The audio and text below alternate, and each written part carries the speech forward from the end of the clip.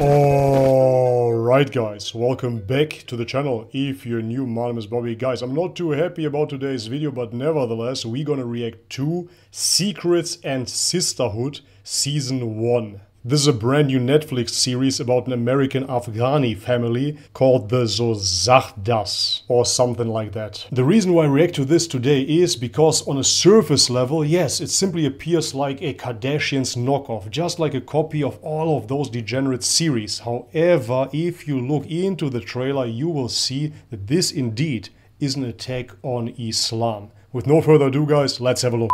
Take one.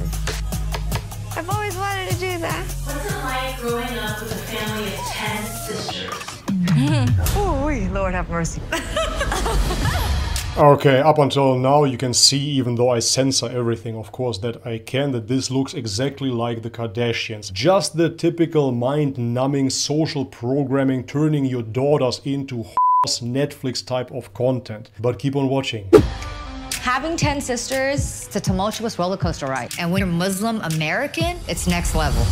The bond that my sisters and I share is What does that even mean? We're Muslim American, and first and foremost, this is of course the whole sales pitch here. This is why they show you this. Muslim American. First and foremost, you're either Muslim or you're not. You are Muslim. That stands alone. Then later on your nationality comes. You're not a Muslim American.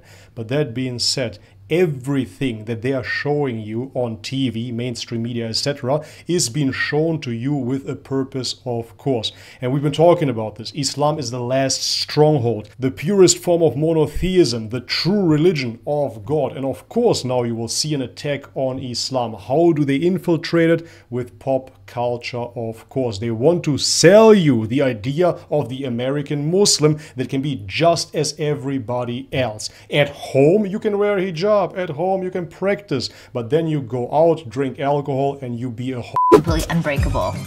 All we really have in this world is each other. Our parents fled as refugees from Afghanistan in the early 80s. We were raised in a very conservative Muslim household. The elder sisters are a little bit more traditional. The rest of the sisters. See, yet again, they've been raised in a super conservative Muslim household. Why are you wearing a mini skirt now with such a huge cleavage? If you really were successfully raised conservative, you would never wear such clothes. They're born in the US and we're the wolf pack. This is first generation America. This is what America promotes. Yet again, I have to interrupt this trailer every couple of seconds because it is so extremely frustrating to me. This is normal. So, Muslim is conservative. This is something from the old country. Now we are American Muslim. We practice at home. And yet again, we are normal. What is normal? Being promiscuous, being a slut. This is normal. Go out there with your drink. Woohoo! Party. This is what it means to be human. Boobs out, drinks up, and the religion stays at home. And this is how we're gonna do it. I'm Jamila, boss lady of the family. Shakur, take one. That's me. We call her Shagooggle. She thinks she knows everything. I'm Hamida, the baby in the family. I bring the party. I'm Nuria. I go by Noor. I'm definitely a goofball. My name is Savika. Who is the most dramatic? Definitely not me. My name is Khadija. Religion is important to me, and some of the things that they do. And see, yet again, they have to repeat it over and over again. Religion is important to me. Religion is important to me, just to brainwash you into believing that being a Muslim is exactly what it means to be an American. No, it is not. It is exactly the opposite. Islam is not conforming with this Western liberal degeneracy. Not at all. This is not Islam. It does not matter if you say that religion is important to you if you do not practice. If it were important to you, you wouldn't show your daughters naked over here. Your daughters wouldn't drink alcohol, wouldn't dress themselves up like degenerates. Frankly, I don't agree with. You're lucky mom isn't here. And you have holes in your jeans. It's not that bad, guys. Let the shenanigans begin. You throw everything back at someone's face. You can kiss my ass. Can we take a break? This is getting really serious. Things blew up, and there's certain things that cannot be unsaid. Yet again, this is what it means to be American nowadays. Booty shots, swearing. Keep it cute or keep it on mute. We all have secrets. So there is something big that I've been keeping from my sisters. If my mother ever found out, my God. The situation I'm in is nothing like how I was raised. I'm afraid of being shunned from the family. Of course, and now there you have it. Promiscuity led to, whoopsie, a pregnancy. And now she's afraid of being shunned from the family. Of course, we all know that she's not going to be shunned from the family. Quite the opposite. The family will be very accepting because they're not Muslims first, but Americans. You're dating a Sozahdahs sister, you're having to deal with everyone. This man put my sister through hell. He's using you. He needs something. Fantastic. So you have a guy that has Greek god statues. Can you see this? On his arm. And usually I couldn't care less. I wouldn't judge the guy whatsoever. Here I have tattoos as well from my past. I reverted to Islam. I wasn't born a Muslim. But what you see here is, of course, yet again, not Islam. This is a woman dating somebody that is fully tattooed. Obviously he's not a Muslim either. Religion is not important to you. However, it is extremely important for Netflix because Netflix is socially engineering its viewers. What you see here yet again is an idea of what Islam should become. May God protect us. So you are some piece of work, girl. I'm tired of keeping all these damn secrets. I'm ashamed for you. Be ashamed of yourself. I'm done with this. For your sisters, we're gonna love you regardless. Family above all. This is really hard. It's a very deep, dark secret that I've been holding in. We thought doing a reality show would strengthen our bond, but honestly, I don't know how we got here. Yeah, no idea.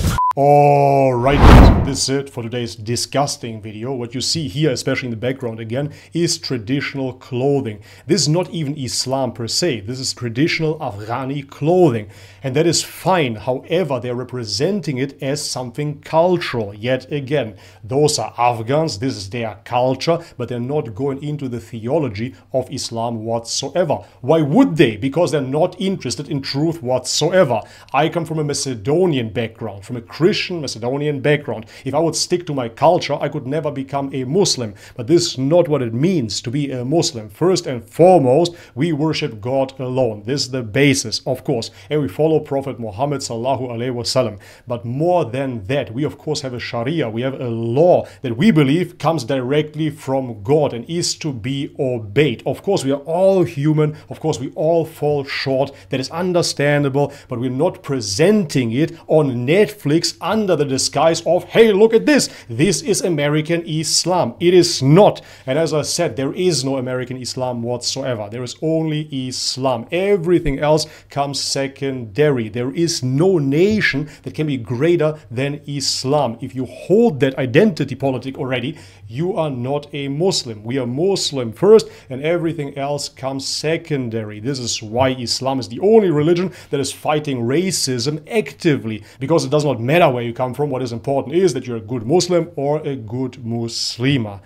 Anyways, the most important thing here is, of course, that none of this is random. If this would be just random, we could point the finger and be angry at those people, judge them, etc., etc., etc. But then we would fall into their trap, of course, because then we're playing the blame game. Oh, look at her, look at him. This is not what this is about. The quintessence here is, this is an attack on Islam, don't you see? I'm of course firmly convinced that they will not succeed, but nevertheless we have to be cautious because it is a slippery slope. Once this liberalism infiltrates Islam, it would have the same destiny like Christianity. Yet again, may Allah protect us. But you can see it is the same fingerprint all over this show. It is the same people behind the scenes that infiltrated Christianity prior to this. Now they're trying to infiltrate Islam. I urge all my Muslim brothers and sisters not only to boycott this show, but to actively